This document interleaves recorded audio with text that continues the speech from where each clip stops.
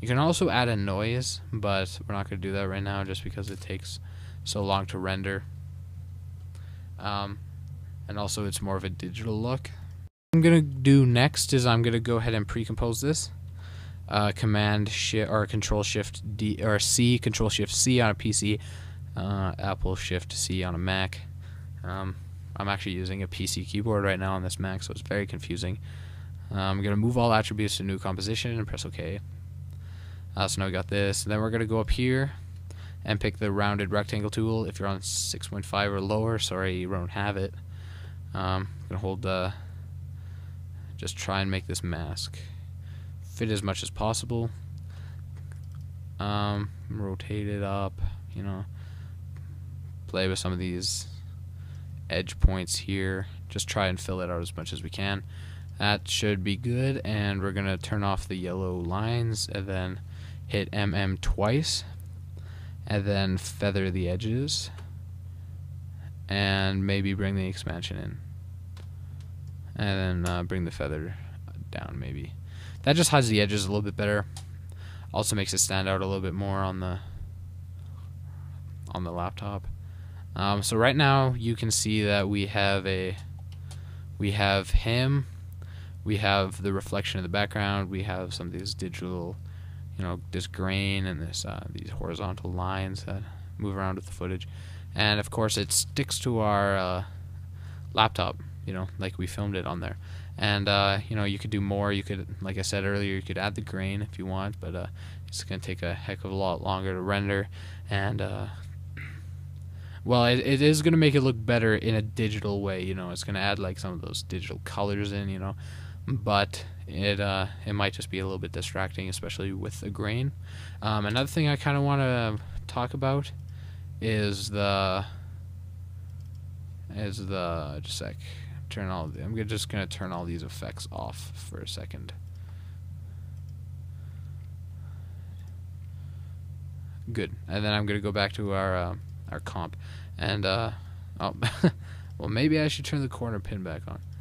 But what I'm gonna do is I'm just gonna go over some of the TV settings. Okay, so we're going to take a look at some of the TV presets. So if you just go over here and you type in TV, you get these effects here. You get your TV 1 bad, TV 2 bad, and TV 3 bad presets here. So what we're going to do, we're just going to go through a few of these and what they have. So let's take the first one, the warp. We're going to apply it, and it's automatically going to apply all of these effects to it. So most of these, well, they're pretty straightforward. You know, you got your grow the browns. It just kind of makes it a little bigger. I don't use that. I don't like it. The waves, yeah, I don't like it. You know, you can modify it, kind of. Let's see here. There we go. It was that one. Like, you could somehow keyframe this to make it look cool, but maybe if you have like an older TV, one of those old tube TVs, but for the screen here, we're not actually going to need that. We have the transform. That just kind of displaces it a bit. It kind of makes it, you know, kind of move around a little, jiggle, but we don't need that either. This is for the color balance. It just kind of changes the colors to make it look like a TV. That could definitely come in handy. Just adjust that. Here's the noise that Zane was talking about earlier. It just adds a little more like kind of a digital grain to it. And then of course the Venetian blinds, which you can just modify these how you like it or how you want it to look. So I'm just going to take all these off. I'm going to look at the other ones. I'm pretty sure I think they have the same thing. I'm just not sure. So this is pretty much the same thing, except the effects are just more intense. You have, you know, the warp factor, and you know how much, which direction. It's actually kind of cool. You know, you got the phase and all that stuff, pinning, you know, keyframe this, but for this screen we don't really need that. This is just another color balance. It's just slightly different than the one before, kind of like night vision now. It's cool. Let's see what else. So we have the noise again. That one's using pretty much all of them. Yeah, you can add a lot of noise to that, kind of like an old VCR tape.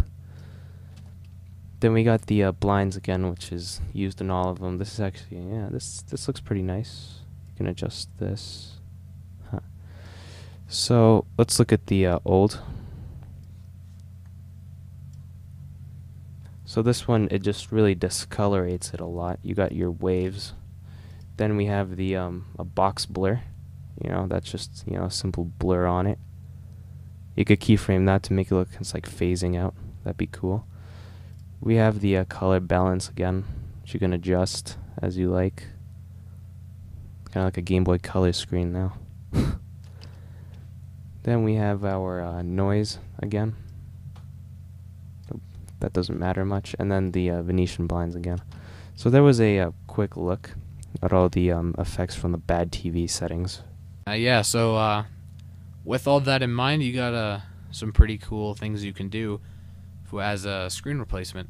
Another thing I kind of want to touch on that I did in my first screen replacement tutorial was this screen is not green, obviously, but it is much easier. If you applied all these things in this tutorial to the last tutorial, you could have something that's even better. You know, have like the screen behind this this frame here, so it looks like it isn't pasted on top as much. That's why we feathered the edges out as much as we did, to kind of hide that. But you can, you know, you can actually have it behind the screen if it is screen or a green screen. This green screen though wouldn't have worked just because of this.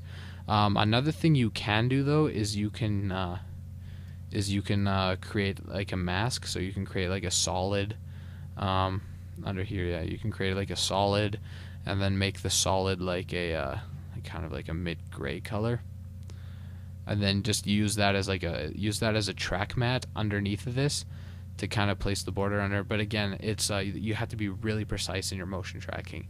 So, you know, this tutorial serves as, you know, a really cool way to add an old TV or a screen replacement look. But also, do not shoot your footage like it was shot here. Do not shoot it with, like, you know, washed out light behind it. Make sure that the screen is very visible, and make sure it's green.